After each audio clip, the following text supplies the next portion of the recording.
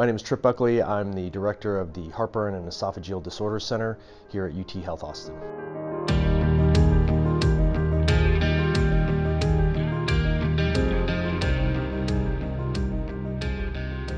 Back in 2012, I began having symptoms of severe heartburn and regurgitation to where I couldn't even sleep at night, much like many of my patients, and eventually underwent all the diagnostic tests that we now perform and eventually had surgery in 2013.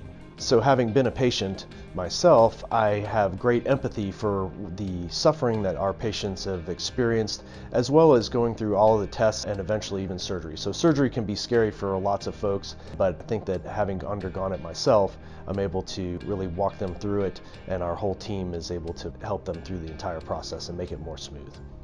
Classically, GERD and heartburn is treated with medications, and I think it's an important distinction to understand that those medications treat a symptom, which is classically heartburn. So heartburn is the most obvious sign of having GERD, and the medications do a pretty good job of that. They treat that symptom of chest pain or heartburn pretty well. Unfortunately, the medications don't stop progression of disease, so the spectrum of GERD can go from just simple heartburn all the way through esophageal adenocarcinoma. Cancer of the esophagus is one of the fastest growing cancers in westernized countries.